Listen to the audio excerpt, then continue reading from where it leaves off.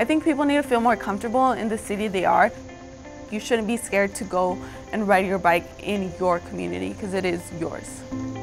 It's where we live and it's where we work, go to school, play every day, and if we don't feel safe in our communities, then how will we be comfortable and confident enough to explore the world? And it's very important to have young people in these conversations because at some point or another, they're going to be taking over.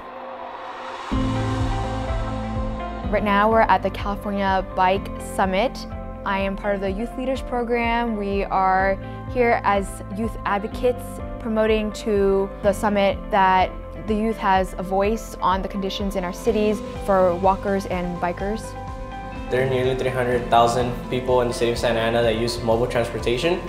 People are always trying to go downtown. It's like a really easy street to ride on, but it's just not safe to. When the kids get out, the congestion of the traffic makes it unsafe. It's definitely opened my eyes to look at my community more in infrastructure sense. Just recently we had an open panel discussion with everyone in attendance. It's not just addressing the issues at hand, but it's also an opportunity to communicate with people who may have the resources to really have these changes come to life. A lot of the neighborhood of East LA suffers from different mobility and transportation issues. I come from a low-income household where my dad did ride his bike to work, across town every single day. I think for me personally, it's been an incredible opportunity to really talk about the issues that I really care about and things that I'm interested in.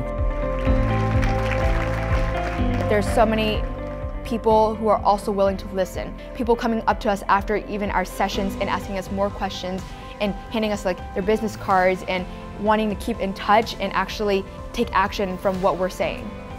Just being around with people who are doing the necessary advocacy work and really thinking about the future of alternative transportation has really given me a sense of optimism and hope. It's going to take a lot of willpower and also patience to really get these initiatives intact, and I want to be a part of that conversation.